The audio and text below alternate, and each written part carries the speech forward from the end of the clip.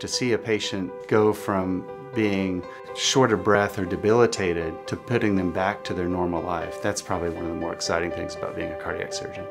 My name is Dr. Bethea. I'm a cardiac surgeon at MedStar Union Memorial Hospital. I'm the son of a cardiologist, so I was in and around medicine all the time. And when I was going through medical school, I became enthralled with the technical aspects of cardiovascular care.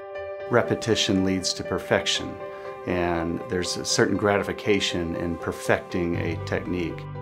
Well, I love being a cardiac surgeon because I feel like we really have the opportunity through multiple different techniques to allow patients to resume life how they want to live it, to start living life again. I'm particularly keen on any type of valvular type operations, and that includes both open operations, operations through small incisions, using transcatheters where we never open the patient's chest. Catheter technologies are quickly evolving.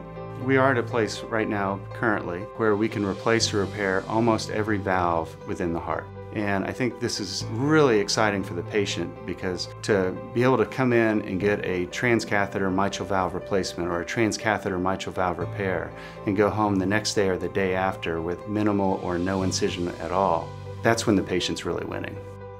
My patient care philosophy has evolved over time. If you were my patient and you came to the office, I would open the toolbox and I would see what tool fits you the best to give you the best benefit with the least amount of risk. We have a lot of specialized services. You're going to get personal attention. We have the best of the best technologies. You will get the future of medicine today when you become a patient at MedStar.